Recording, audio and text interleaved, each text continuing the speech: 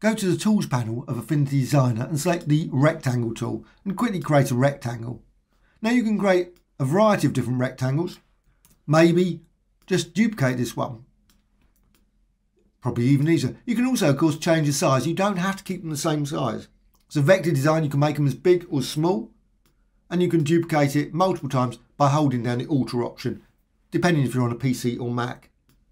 And you can vary the size, so I'm just going to make some small ones, big ones there, and again, slightly big one there. Okay, so once you've done that, I want them all crunched together, so I'm just going to go down there. You notice there, they snap, and that's View menu and Snapping Manager. Make certain that Enable Snapping is on. And you click there, and then you just click that, and just push that there.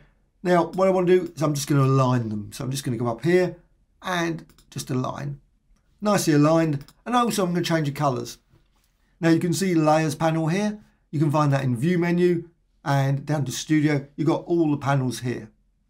And I'm just going to go to the swatches. So there's the swatches, and I'm just going to change the colour.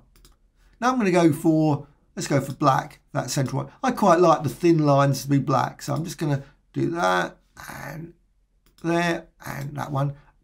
I like the purple, so I'm just going to go with that. So it creates a nice tube design. Now you could, if you want to, go to Layers, and you could add effects to those. You could group them, so you can just go up here, and you've got here group, so you can just group them like that. Add some effect. However, if you're going to use it as a brush, it just doesn't look so good. It's fine, but it doesn't look as good as doing it later. But you can do it, so you can just click there, just go and add a 3D effect, and you can see that. But you will always get the problem. Now you can always cut that off, that bit. So let's just do it. Let's go for it. But you don't have to do it that way. Personally, I prefer to create it later, but each their own. So just going to close that. So I've got a nice 3D feel to that brush. Now it's not a brush at the moment. So what I need to do, unfortunately, go here to brushes. You go over to this menu. There's no option just to use the selected item. That would be brilliant. However, because you can do that in Affinity Photo, but not in Designer. Not certain why. But what you can do, you can always go to File and Export. And now I don't want the whole lot. I just want the selection area. So just make certain new selection area. So you just get that. You can see the size there. It's 800 odd. And you can export. And I'm going to go for test.png. You can see I created it earlier.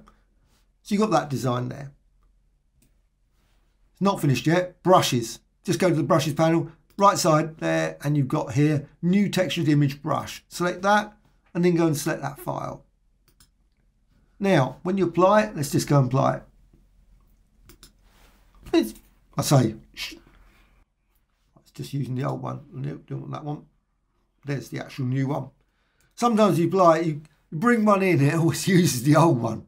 You think that it would, you bring them in and it would then realise that you want to use that brush. But no, it keeps the old one still active. Very strange.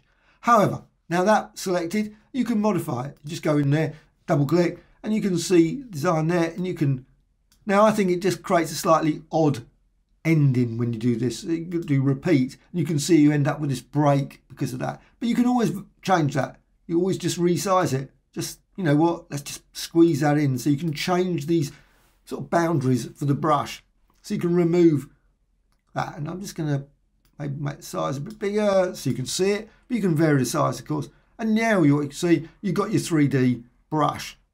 Now, of course, what you can also do is just a layer. So if you go to Layers, I'm just going to apply it again, just there, you can see you've got a bit of a 3D, looks quite nice.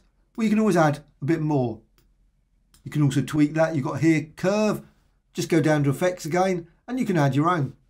Go to 3D again and add additional 3D if you want to do that, as well as outer shadow. It's always an option there, so you can just quickly add that as well. But the 3D effect can be carried into the brush itself. Also, what you can do, go over here to the node tool. It's just a curve, just a standard curve. You can always edit this design.